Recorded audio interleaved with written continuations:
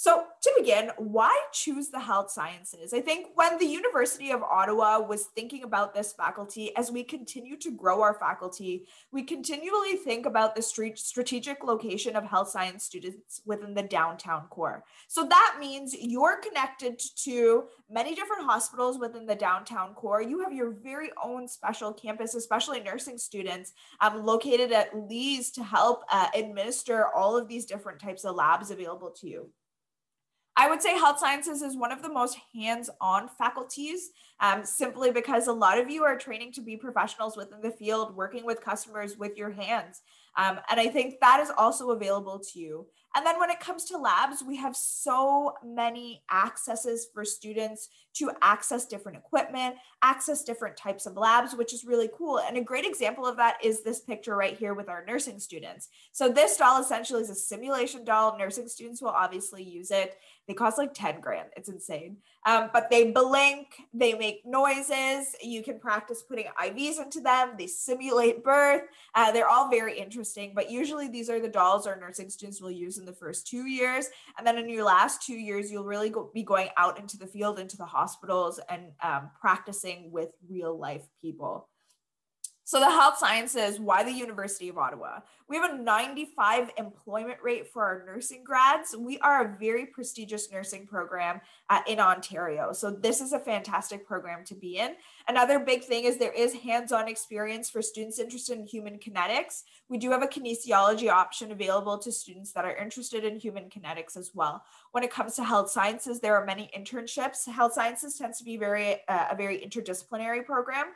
So you can kind of do it the policy route. So whether you want to work for the government, you want to implement nutrition policies, maybe you're a student interested in nutrition and food sciences, or you can simply just go the kinesiology route, the physiotherapy route as well, or occupational therapy or audiology as well.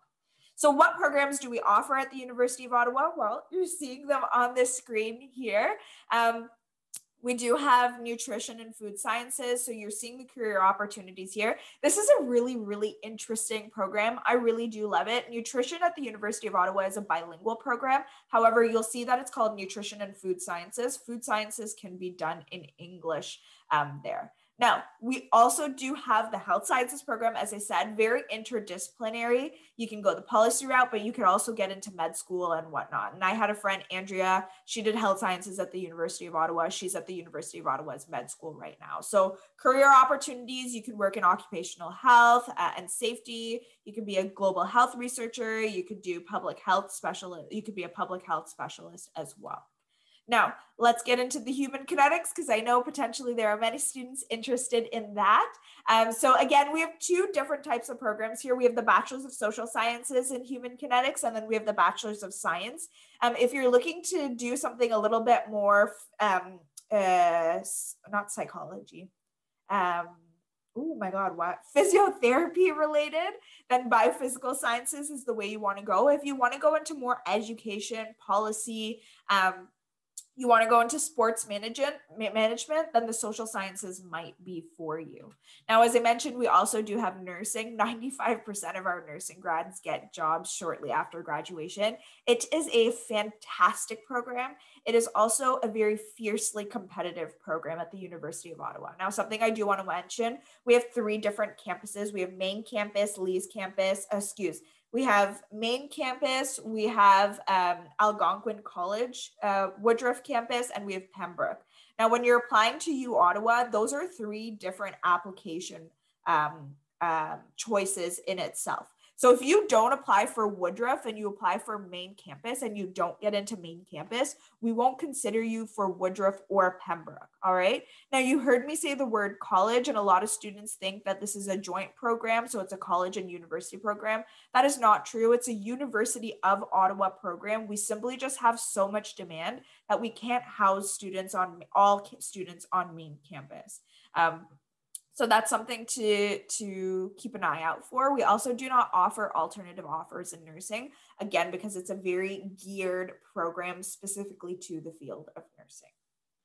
All right. So what do students do after their undergrad? Well, a lot of opportunities for you. You could apply to the Faculty of Medicine. Like I said, my friend Andrea did health sciences. She's in medicine right now.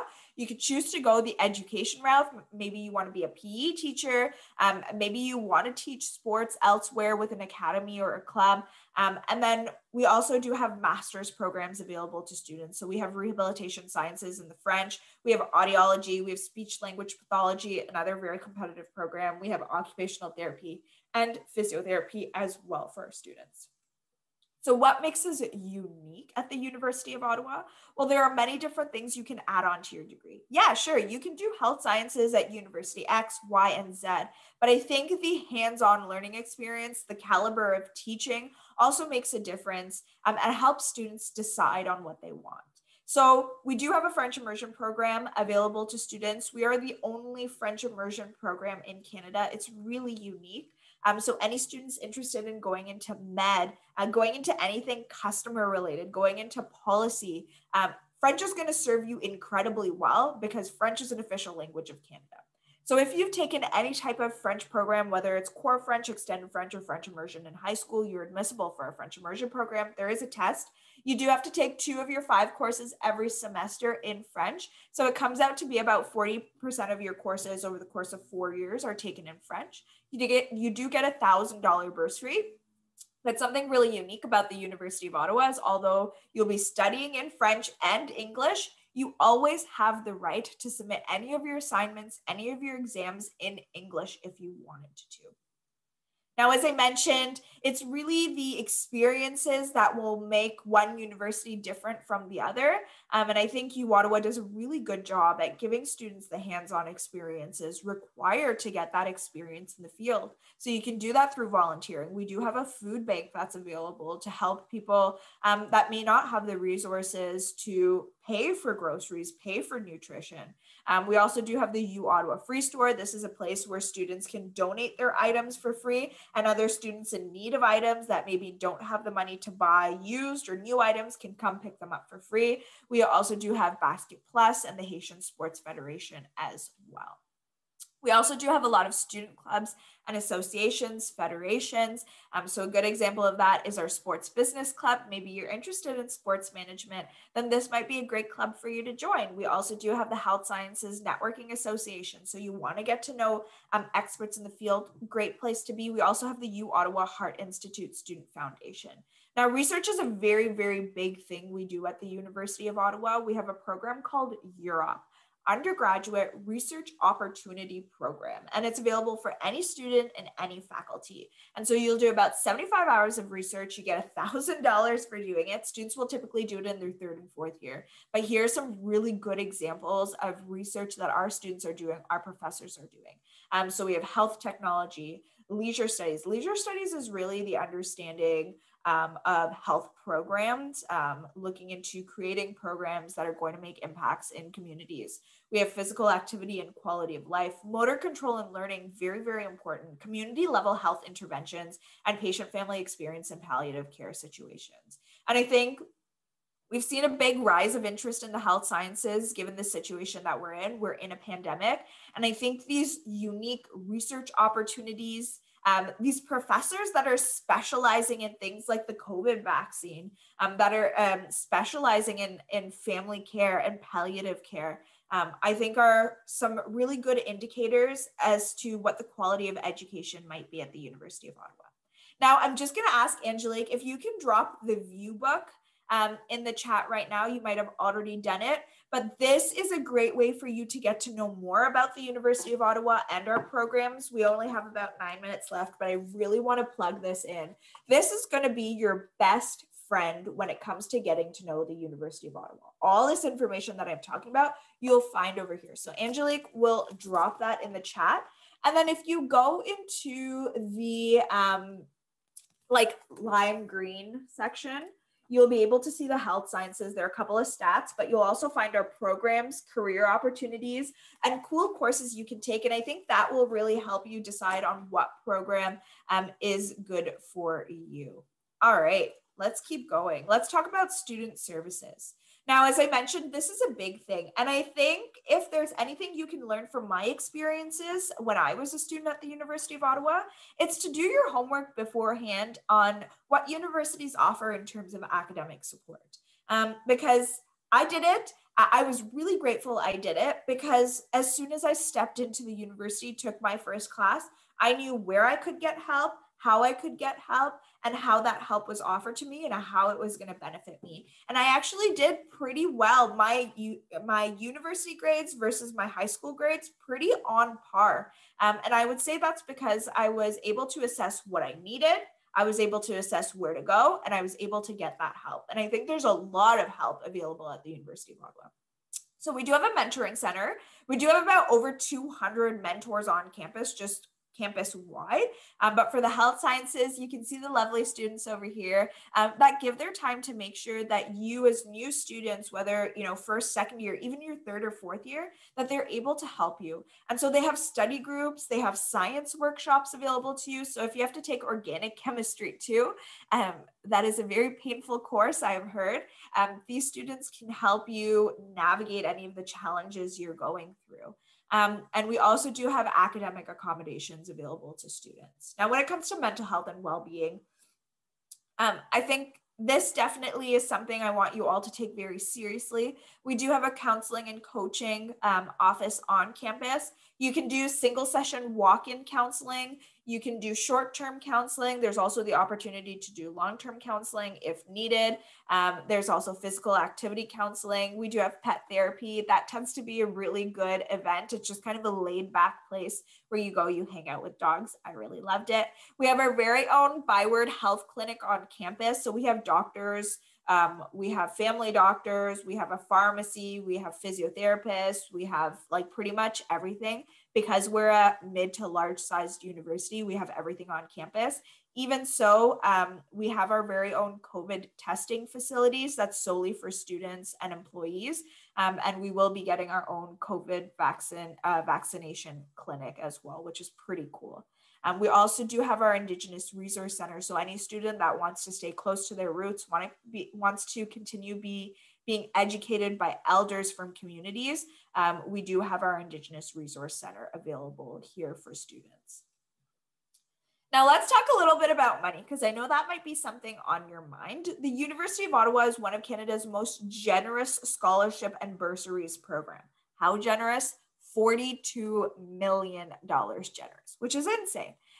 So on the screen right now, you're seeing two automatic scholarships. The first is for your first year. It's your admission scholarship. So any student entering in fall 2021, you've already seen this. For any student that might not know about it, well, essentially, if you get an 80% or higher, we'll be able to give you an admission scholarship based on your admission average, and you'll be able to see. So if you're in grade 11 right now, just think about your average. You can place yourself on the chart here. Then we have the merit scholarship, and that is a bi-semester scholarship. If you're a Canadian citizen, permanent resident, or refugee, you'll start this in your second year. So essentially every semester you get an 8.5 TGPA. We'll give you $1,000 for the following semester. Why do I really love the merit scholarship? Because it's a bi-semester scholarship. Sometimes it's possible you have a bad semester, and that's cool. Life happens. And what I like about it is you're never penalized for having a bad semester. If you don't get the 8.5 that one semester, it's cool because you always have the opportunity to gain that $1,000 back in the following semester if you do have an 8.5 TGPA. So I really love it. With these two scholarships, you can receive up to $10,000 automatically. And if you're a French immersion student, because we give you $1,000 every year, that's up to $14,000 automatically. Now, there are many other scholarships available to you. This is just one example of an in-faculty scholarship. It's called the Linda Ann Whitson Memorial Admission Scholarship for students coming in their first year, and it's a minimum of $1,500. Now, where can you access these scholarships? Well, when you get onto uZone or Student Portal after you apply, you'll be able to click on applications. You'll scroll down to online scholarships and bursaries, and that $42 million I was talking about, well, you'll find that in our navigator. And so a good example of what you might be eligible for, in my fourth year, I was eligible for over 300 different scholarships. And as a tip from an alumni to a future student, take time to apply to all scholarships as much as possible. We do have another scholarship available for students that maybe have a lower socioeconomic background.